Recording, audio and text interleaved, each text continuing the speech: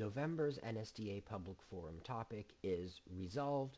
On balance, the benefits of the Internet of Things outweigh the harms of decreased personal privacy. Let's get this out of the way at the front.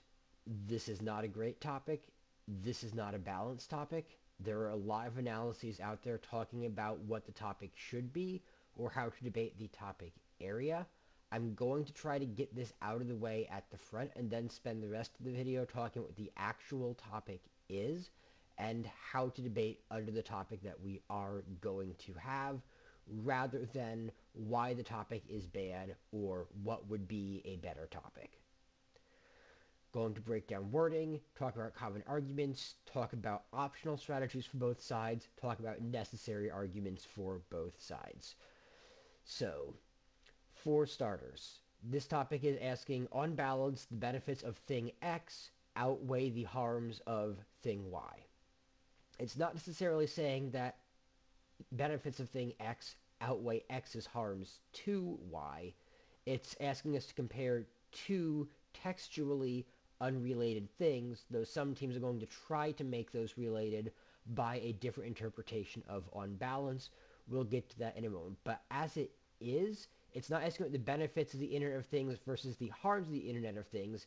It's either asking about the benefits of the Internet of Things versus one potential harm of the Internet of Things, or it's asking about all the benefits of the Internet of Things versus all of the harms of loss in privacy, whether or not those benefits trade off with privacy, whether or not that loss of privacy comes from the IoT.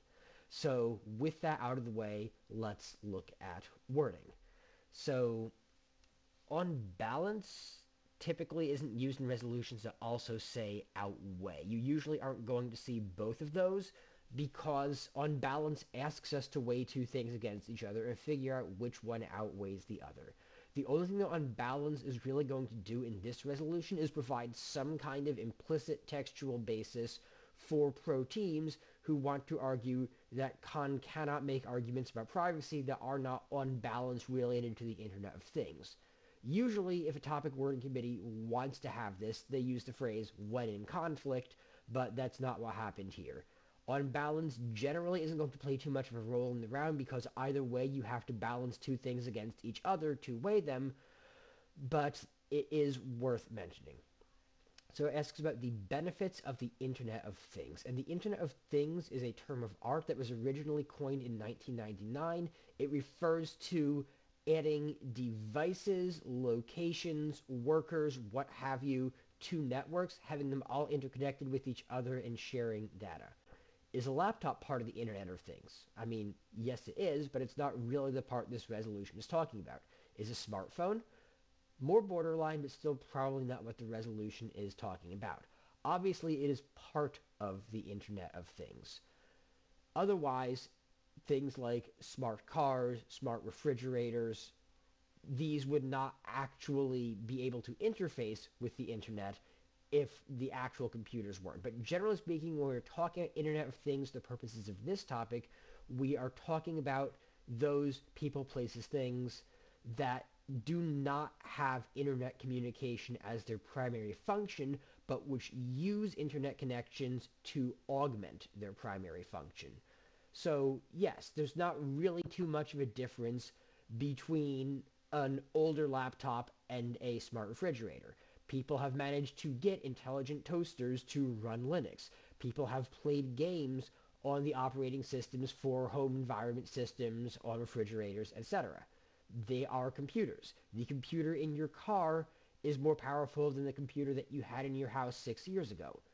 That said, these aren't the kinds of computers that are used primarily for everyday administrative tasks or primarily for communication. Their main role is not internet access. So on one end of the spectrum, we have something like a smart car. On the other end of the spectrum, we have something like a Chromebook. One's sole function is to connect with the internet. One has a primary function, which being networked can potentially augment. So that's kind of how those interact. When we're talking about the Internet of Things, we might not be talking about privately networked things. This certainly creates some kind of uniqueness defense that Khan can talk about in rounds. The idea that things could be networked and share data, but do so in a way that is more private, that is not publicly accessible, that is not on a server accessible to everybody, might technically not be part of the Internet of Things, but again, that is up for debate. So then it asks if these benefits outweigh the harms of decreased personal privacy. And again, it's the benefits of A outweigh the harms of B, not the benefits of A outweigh A's harms to B, and not the benefits of A outweigh the harms of A. So some teams are going to use on balance to try to say that the benefits must be ones that create privacy problems, or that the harms to privacy must be ones that come from the Internet of Things. Also, keep in mind that it says the harms of decreased personal privacy. And I think that Khan really needs to hold the line on this topic about we need to take the fairer interpretation. If two interpretations both have some textual justification, we need to look at the one that is fairer because that makes for better debate. Because if we look at things purely from a framer's intent standpoint, I mean, first off, some of the framers have said that they wish we would debate the spirit of this topic rather than the exact wording that they picked. That is another rant for another time. I am not going to add link to this analysis with that. But framers' intent means asking why is each word included? Why do we say on balance when we already say outweigh? Why do we say decrease personal privacy instead of just decrease privacy? Why do we say the harms of decreased personal privacy instead of just outweigh the harms? And the trouble is, the more specific this gets, the harder life gets for Khan.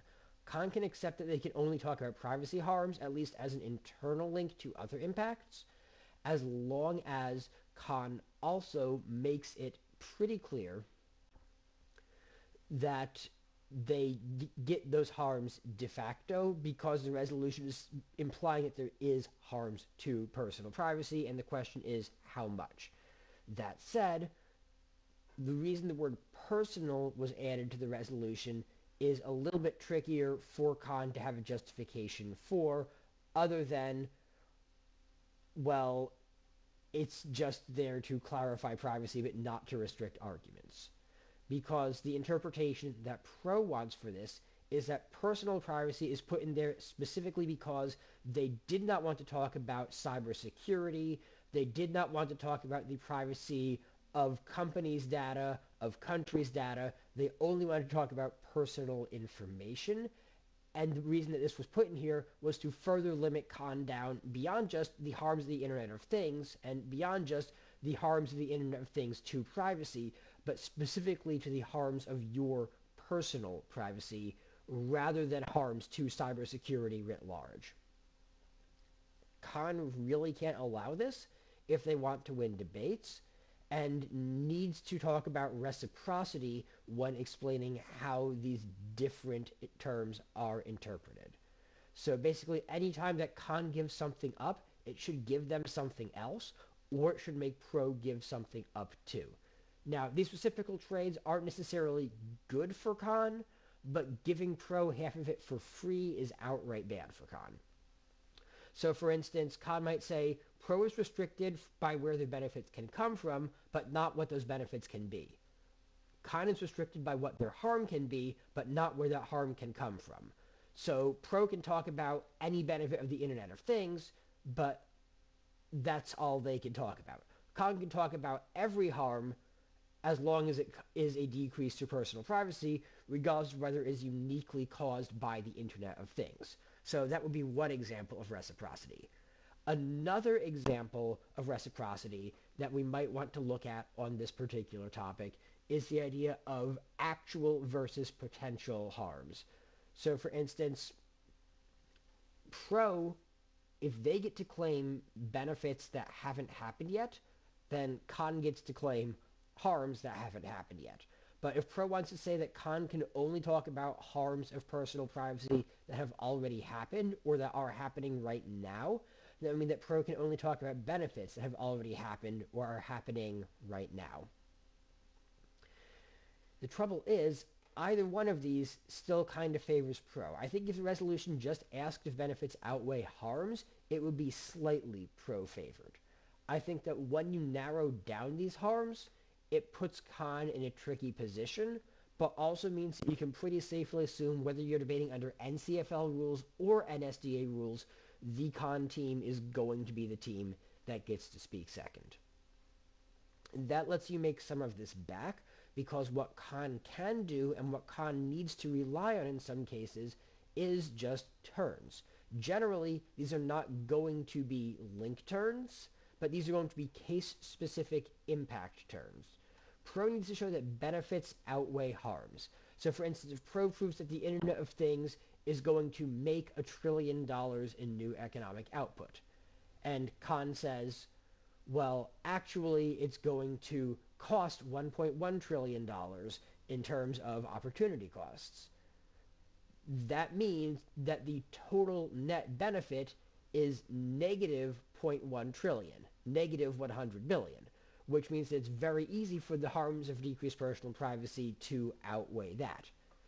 So it's not always going to be simple and numerical, but you will often see pro teams trying to go ahead and read a lot of impacts and spend most of their effort on the link and simply assume the impacts are good.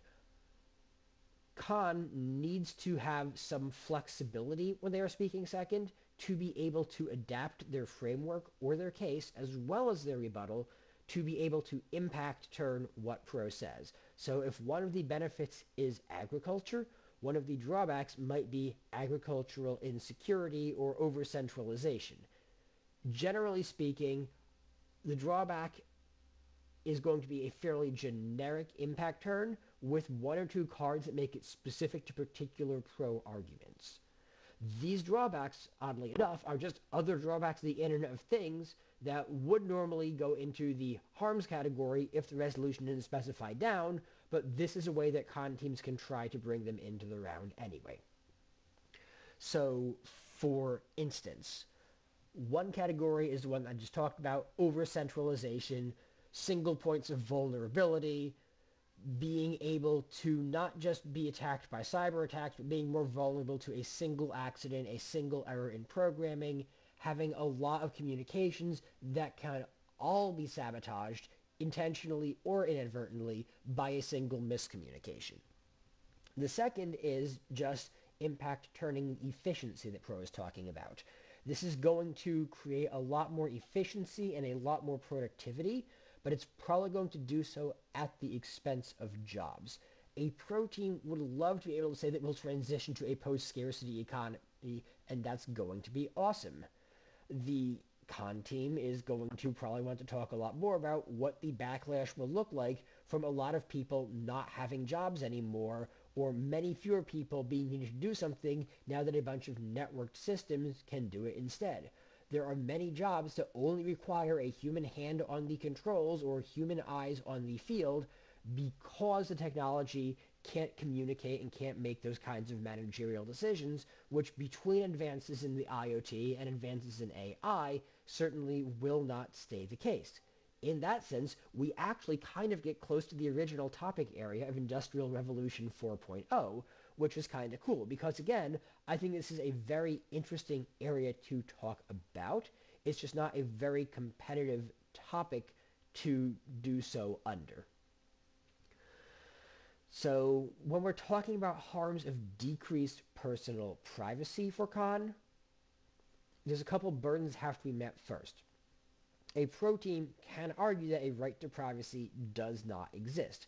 A pro team can argue that harms to privacy are not really able to be objectively evaluated. A pro team can argue that in the information age, in the 21st century, publicity is a more valuable concept than privacy, and thinking of things in terms of privacy which wouldn't exist anyway is overrated.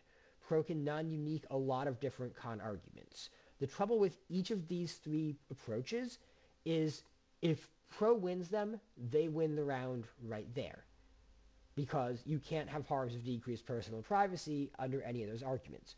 On the other hand, if Khan invests an equal amount of time into these, and if Khan wins them, then that does not mean Khan wins the debate. It means Khan gets to have a debate in the first place. So these are various gateway issues that pro teams can bring up that they can win on but cannot lose on, and that Khan must devote similar time to answering because they will lose on them, but they can't win on them. All they can do is win them enough to get to make other arguments that they can win with. So a lot of the benefits that Pro is going to bring up split into several broad categories. These are just more efficient industry, better economy, and better practical solutions for everyday life. The last one of these is probably the one that relies the least on the IoT in particular, rather than advancing technology in general, and could be substituted for with offline databases, could be substituted for with better kinds of AI, could be developed eventually without the IoT. But all of the arguments that Pro makes, Khan should be asking those questions about, should be trying to challenge the uniqueness of. When Pro is talking about, for instance, better agriculture, the question is how much of this actually relies on live communication right now.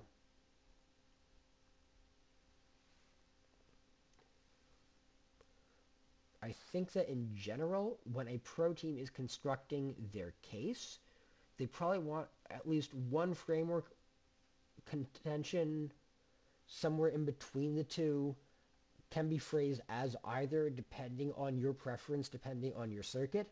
That's basically about there not being a right to privacy, or there not being a way to weigh harms of decreased personal privacy, or there not being a way to measure privacy, or the concept of privacy as the Khan authors articulate it being outdated in an age of publicity. I think that's a good time trade for Pro to have. I think that it can be an outright win if the Khan team mishandles it, and I think that the vast majority of paid evidence services aren't going to have adequate responses to it. The second thing that I think a Pro team wants is an ongoing benefit that is tangible, that is happening right now, and that is measurable. And this can be in terms of energy savings. This can be in terms of benefits to climate. This can be in terms of waste reduction. This can be in terms of a lot of different things. Personally, I would err towards the side of some of the IoT's benefits towards safety, towards search and rescue, because you can actually look at a tangible number of lives saved from those. You might want to go with something like the IoT allows people who report their cars as stolen and whose cars then get into high-speed chases with police to have those cars manually, slowly slowed down so that there isn't an accident, so that there isn't any deaths, and that any of these, whether you pick that example or the previous ones, saves a tangible number of lives, and that benefit outweighs some incommensurate amount of decreased personal privacy, which may or may not have been private in the first place, and which may or may not be acted on anyway. The second thing that I think a pro team wants on their argument wish list is something potential, some benefit that you could claim of the Internet of Things, because frankly, if Khan is restricted to only talking about loss of personal privacy the IoT has already caused, then it's difficult for them to outweigh and win, which means a lot of Khan teams are going to talk about, just on a more philosophical level, the potential harms that could be created from dystopian decreases in personal privacy in the future. Trouble is, if Khan gets that, Pro gets any utopian benefits of the Internet of Things in the future. And even if you just look at, for instance, how we handle space stations in the status quo, there's a lot of networked communicating systems that communicate with each other, that communicate with the ground, that communicate with different parts of the station, that don't rely on people manually going there and inputting data, that are very often self-regulating in a lot of ways, and will alert ground control or will alert manned parts of the station when necessary. The ISS is actually a pretty good example of some of the more interesting things the Internet of Things can do. Space colonization is probably the biggest and farthest out pro impact that can come up on this topic, but at the same time, it is a very hard one for Khan to outweigh if Khan makes the round about potential future benefits versus potential future harms, either in terms of total lives, either in terms of risks of extinction, either in terms of solving for various scenarios that rely on resources. Any of these are things that Pro can access if they go big like that. So I think that Pro wants one frameworkish contention, one concrete status quo contention, and one big picture hypothetical contention. This does not mean that all Pro cases have to have all of these, but it means the successful Pro cases will tend to have a mix of these. So, how about Khan? What does Khan want to do?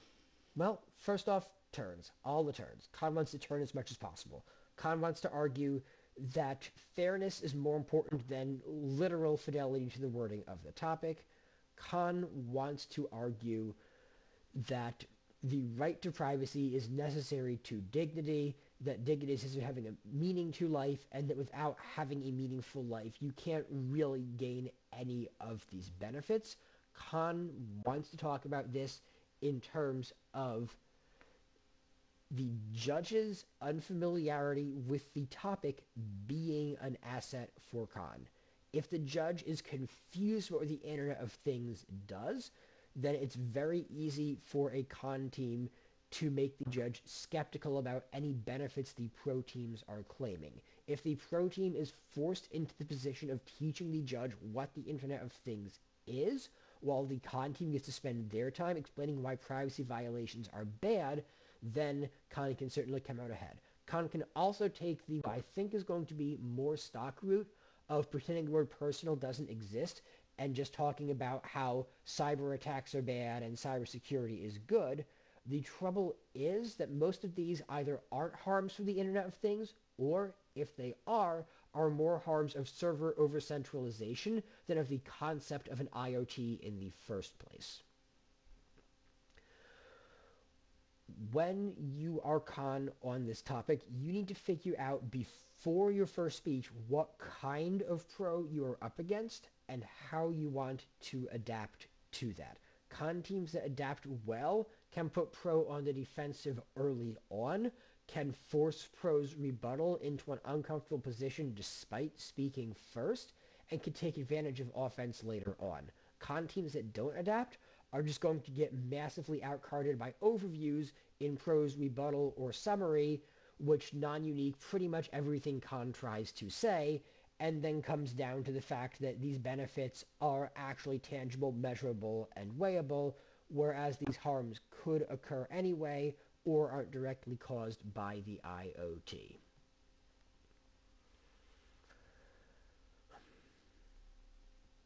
Overall, this is a tough topic to be Khan on.